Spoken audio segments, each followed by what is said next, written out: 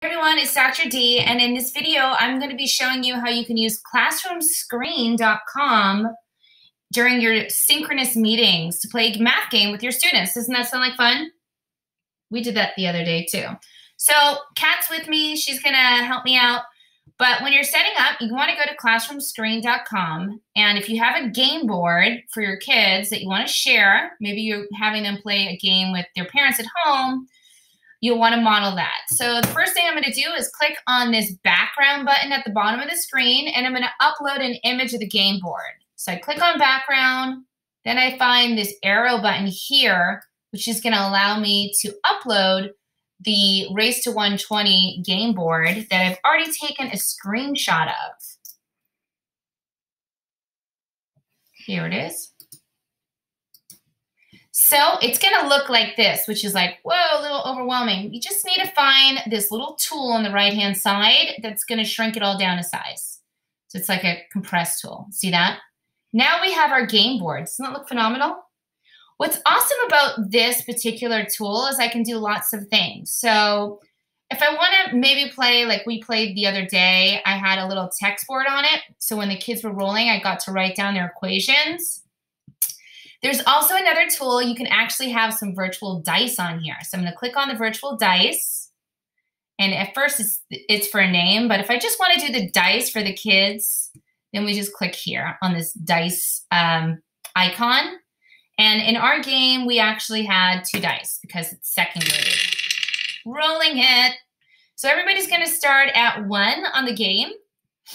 While I'm playing the game, I can take a moment to write down the students' addition or subtraction facts, depending on which icon they land on.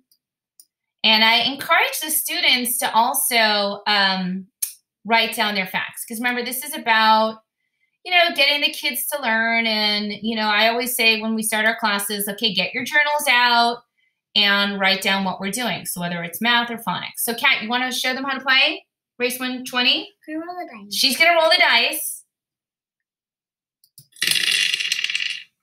Okay, so you got what? 6. Okay, so what's our addition sentence going to be? 4 plus 2 equals 6. Very good. So make sure you write that down in your journals. 4 plus 2 equals 6. So the way that we play this is that all of our different friends got to take a turn, didn't they? Yeah. Okay. And then once they're at 6, they get to roll again, don't they? After the other kids' turn. After the other kids' turns. And it was really fun because all the kids were adding on and they were helping each other out with their addition sentences. So Kat, you were at 6. Now how many more are you going to add on? Add on 7. Right. So remember you were at 6 and now it's 6 plus 7 equals 13. Wonderful. And the nice thing about this particular game board is I have it here so the kids can use it as a scaffold. Want to do one more? Yeah. Okay, hit the dice.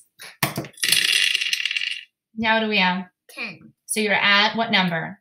13 plus 10 equals 21. Equals 23. Good job. How did you get to 23 so fast?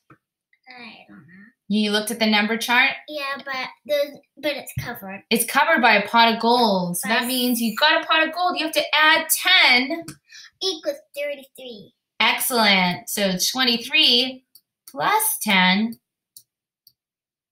equals 33. Very good. So this is a really fun game that once you've modeled with your students how to play, they can play it with their families and they can practice their addition facts. But it's really important, whatever you're doing in the class or with your kids, that they have an example to look at. So thanks so much for watching our video. Say bye-bye. Bye-bye.